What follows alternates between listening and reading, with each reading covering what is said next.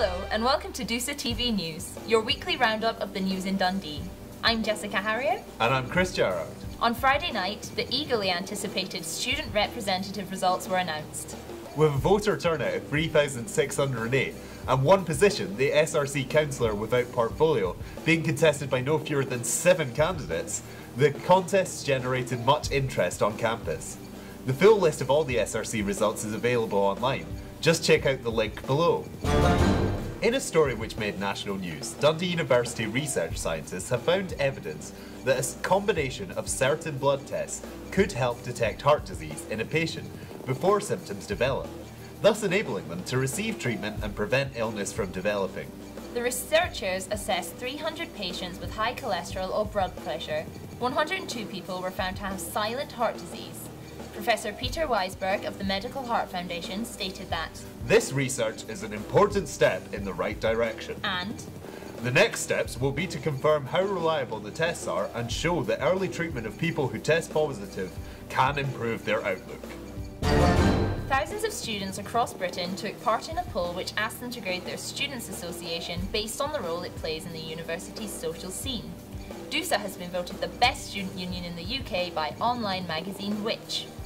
DUSA President Ian Kennedy said that this is yet more recognition of the hard work carried out every day by the staff here at DUSA. It follows on from Dundee being voted best in the UK for student experience at a Times higher education study. So, there are plenty of good reasons to be here in Dundee. Last Saturday night, DUSA was once again the scene for the hugely popular car park rave event.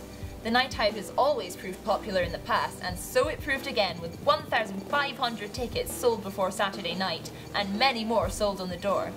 Check out the DUSATV Facebook page for videos from that night. Ever fancied studying in a different country?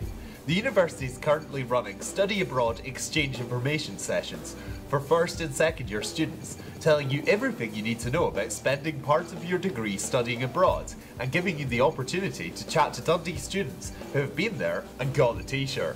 Classes are in the Dalhousie building this Wednesday, Thursday and Friday from 12 till 2.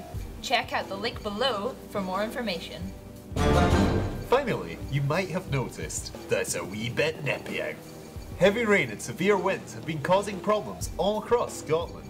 The Met Office said this morning that heavy and persistent rain is likely to continue, accompanied with severe gales, and Tayside Police are advising anyone travelling to take extra care and time with their journey, as the roads are extremely skiddy. So, if you're planning to travel anywhere for the next couple of days, bear in mind the weather and mind your step. And if you have any stories that you'd like to have featured on the news, contact info@dusa.tv. That's all for this week, Dundee.